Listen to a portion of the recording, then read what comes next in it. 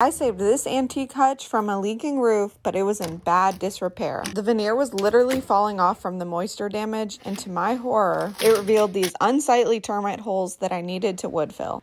I still wanted to showcase the wood grain on this piece, but I needed to cover up those eyesores, so the real milk paint was the perfect solution. This paint absorbed into the wood beautifully and still let the green texture shine through. My favorite part about this paint was that it dried super fast, so there was really no waiting in between coats. To seal the piece and bring back some depth and dimension, I used the real milk paint No VOC warm black wax. Then finally, I finished by restoring the hardware and polishing the drawer with the clear soft wax. This velvety real milk paint finish is my current obsession, and it's a high-end look that even a beginner could achieve.